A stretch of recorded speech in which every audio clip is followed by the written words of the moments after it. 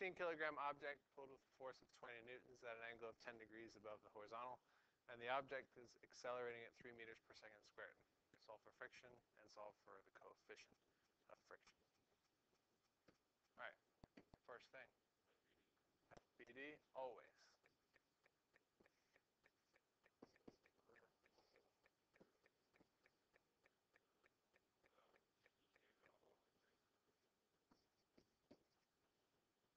Anything else?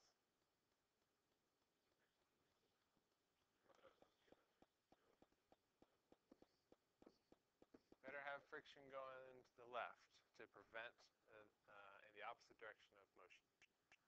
Assume the object is moving in that direction. Now this acceleration doesn't immediately tell you it's going that way, but I'm just going to say it's going that way. It could be slowing down, but going the other direction. Let's assume that it's going that way. All right, now free body diagram is done. What's next? Deal with the angles. So we have this 20 Newton force, and it's at an angle of 10 degrees. So how do we deal with it?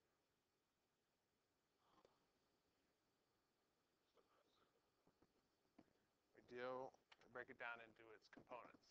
It has an x component and a y component. What's the value of the x component, of the green one? It's the adjacent side to the angle.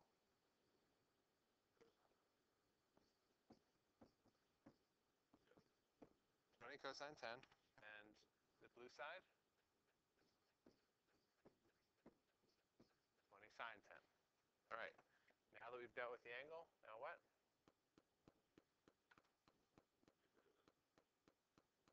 Throw this away, it doesn't matter anymore, okay? No. No. No tangents. Yes. Yeah, don't worry about inclined planes on this one. We're not dealing with an incline. Now, a lot of people will try to break down the mg because this is at an angle, but you only want to break down the force which is actually at the angle. Mg and normal force are already in the y direction, and the friction is already acting in the x. This 20 Newton was acting in both the x and the y, so we needed to know how much it's acting in the x and how much it's acting in the y prior to the next step of the problem, which is F sum of forces equals ma. Sigma F equals ma. Which direction do you want to solve it?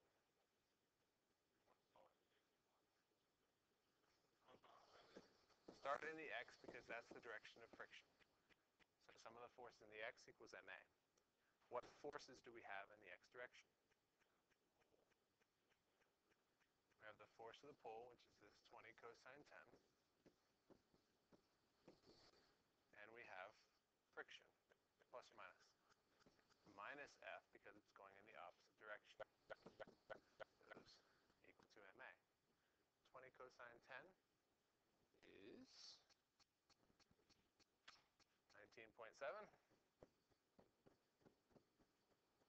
minus the friction equals the mass, 15 kilograms times the acceleration.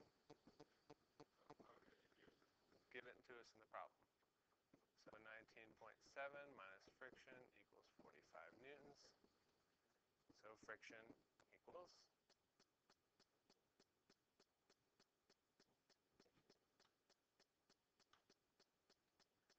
negative. Oh, calculator.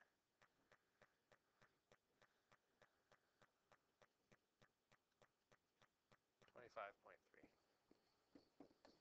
Now, why did we get a negative force here? Friction is acting opposite of the direction we call positive. We, at a habit, had called the direction of acceleration positive, so we said this way is positive. Friction acts against that, so it's going to be negative. Now, the actual value for friction is going to be a positive number, 25.3 newtons. It was only negative because our mathematics told us that it was the opposite way that we thought. So the friction is 25.3 newtons.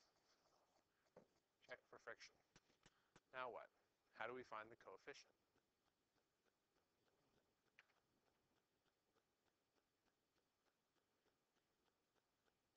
What's the first step in all our force problems? We already have the free body diagram. So what do we do with that free body diagram?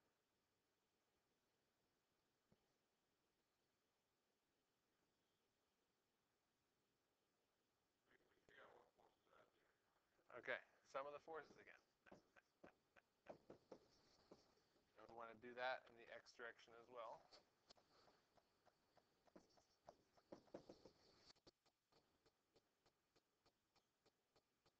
What forces do we have? This is going backwards. We've already done this step. We've already done this F equals ma thing on the x direction. And we used it to solve for force. How do we solve for the coefficient? Remember the equation that has coefficient of friction in it? Mu. What was okay.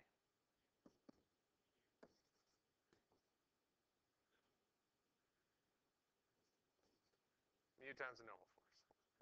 So in order to solve for the coefficient of friction here, we need to know what friction is, and we need to know what the normal force is. Do we know either one of those?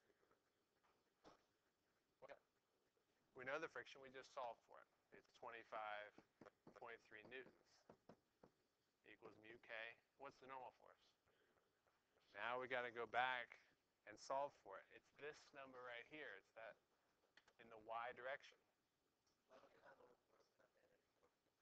I get in the habit of capital N. You can call it Fn. Yeah, that is the confusion. You can call it Fn. Good.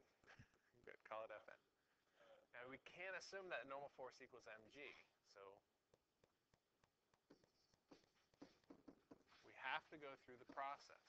Especially when you're new to it, you must go through this process to get used to it. Sum of the forces in the y equals ma. What forces do we have in the y? These two are the obvious ones. What else do we have? We got the angle one. This guy over here, 20 sine of 10. So when we do F equals ma, normal force plus 20 sine 10 minus mg equals 0. So the thing's not accelerating up or down. Remember, the two sides are independent of each other. Y is separate from x. Normal force plus 20 sine 10. That'll be tiny. 3.5 minus the mass.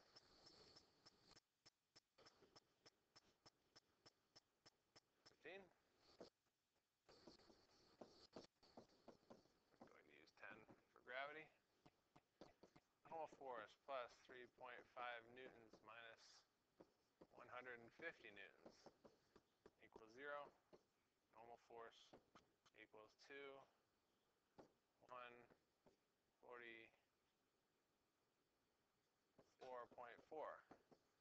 newtons. Add 150 to that side, subtract 3.6. 3.5.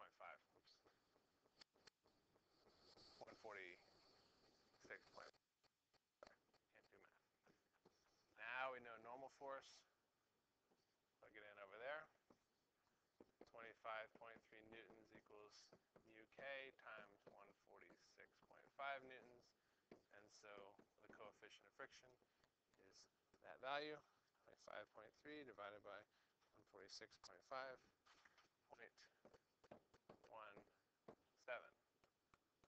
with no units. Beautiful.